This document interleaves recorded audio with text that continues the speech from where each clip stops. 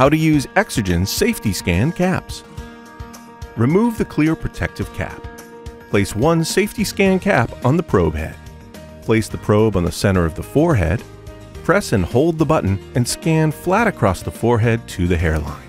Lift off the head and touch the probe to the neck behind the earlobe.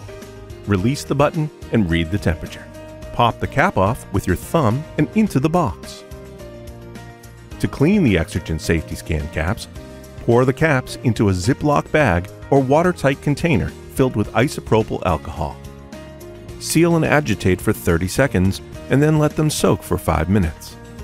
Remove onto a cloth to dry completely. For more information about safety scan caps, visit exergen.com/caps.